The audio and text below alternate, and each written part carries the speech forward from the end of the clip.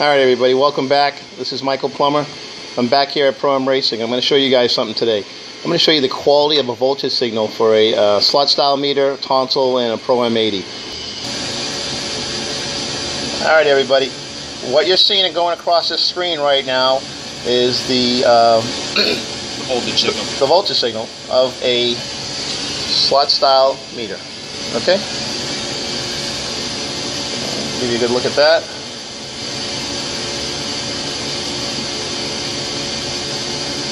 What you're seeing is the voltage jumping around a bit. That's representing the voltage output of the slot style meter. I don't want anybody to think that that's a bad signal, even though it's jumping around. It's not. Slot style sensor is a good sensor. If it wasn't, we wouldn't sell it, and Ford wouldn't have used it either. But this is just for comparison's sake. We're going to show you, next we're going to show you a regular old Pro-Am bullet with the older style tonsil sensor. Alright, so this is our baseline then. Yep. Alright everybody, so just remember all those little peaks and valleys there, okay?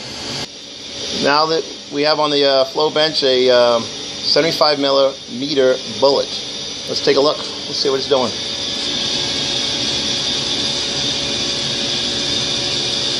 Is this the, like, in terms of quality, or is the bullet the worst?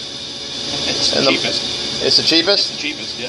From a design standpoint, the sensor itself is packaged differently, but the electronics are the same, the way it works is the same, the way it handles reversion is the same. There's really no significant difference between the two designs. And there's really not much difference in the quality of the signal either, as you can see. So this has a tonsil style mass air meter in it. That's right. I would say the quality of that signal is slightly better than the slot. Why is that? Because I'll be honest with you, I don't see many peaks and valleys. It's certainly averaged a little better. There's not quite so many high spots and quite so many low spots. It's not a perfect line, but it's a little better than the slot. It really just has to do with the way the airflow passes through the tonsil. There's two different design tonsils. Again, the claim is that the slot style sensor produces a better signal because it's a better design. That's completely untrue, as you can see here. It's very similar. Again, if anything, this one's actually a little bit better. Yeah. So, and this is the, I have in my car a tonsil style mass air meter, right? Yep, this is what you have. I have a Pro Tube.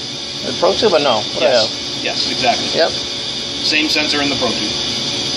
Alright guys, there it is. Next we're going to put up, what we're going to put on next? Pro-Am 80. And the Pro-Am 80 should be better than this? Oh, you bet. You'll see. Alright, here's a Pro-Am 77. I'm sorry, 80. And I'm going to show you it without a filter first. Alright, this is it without a filter.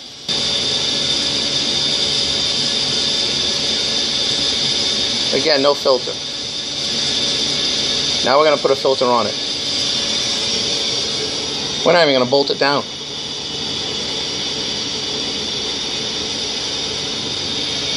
Alright, we'll take a look. It's almost disappearing behind the line on the graph. You guys see that? You can barely see it. Did you see that? It's right above airflow. There's no ripple, no nothing.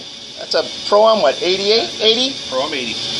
And by the way, that is the oldest mass air meter element ever made. That is the original design. Is that the one that samples 360 degrees around?